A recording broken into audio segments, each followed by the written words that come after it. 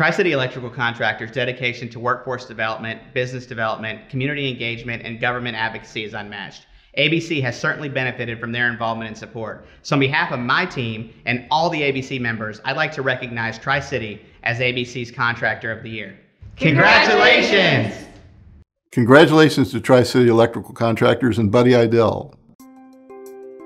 I think we built a culture of team effort and treating people like you wanted to be treated. I tried to set an example. I wanted people that worked for me to really work with me and build something.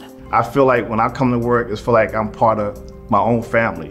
We get along, everybody work together. They treat their employees the same way they treat their clients and they treat their vendors, all with respect and honesty and openness.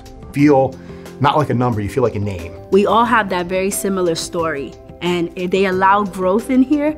And once you start investing your time and showing that you're a hard worker, they really do help you take your career to the next level. We work really hard.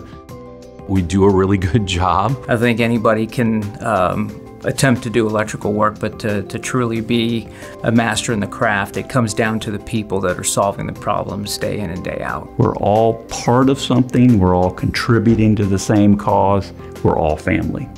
I loved the way he treated his employees. He built a great culture of just being fair to everyone, advancing from within, and doing everything he could possibly for all of his employees during tough times as well as good times. Buddy is he's a piece of the fabric. He's ingrained in the fabric here at Tri-City. Do the best you can, work hard, you will see the results of it. Always do the right thing by the customer, do the right thing by our employees. It's Buddy's integrity. He started this firm, worked hard, instilled all those values in everybody that works here. Buddy's legacy was to treat others like he would like to be treated, and we continue that legacy today.